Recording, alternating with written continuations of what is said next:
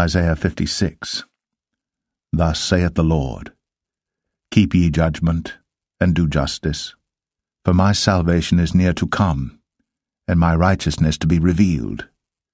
Blessed is the man that doeth this, and the Son of Man that layeth hold on it, that keepeth the Sabbath from polluting it, and keepeth his hand from doing any evil.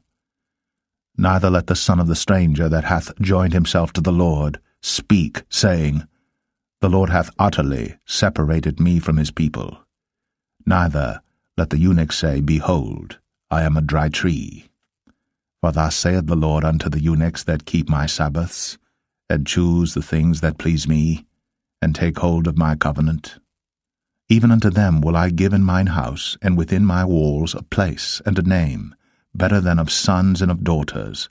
I will give them an everlasting name, that shall not be cut off.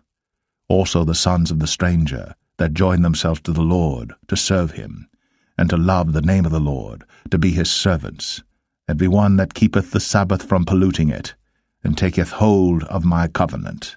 Even them will I bring to my holy mountain, and make them joyful in my house of prayer.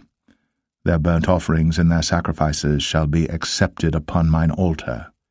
For mine house shall be called an house of prayer for all people. The Lord God which gathereth the outcasts of Israel saith, Yet will I gather others to him, beside those that are gathered unto him. All ye beasts of the field, come to devour, yea, all ye beasts in the forest.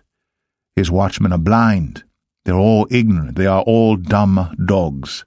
They cannot bark, sleeping, lying down, loving to slumber. Yea, they are greedy dogs which can never have enough, and they are shepherds that cannot understand.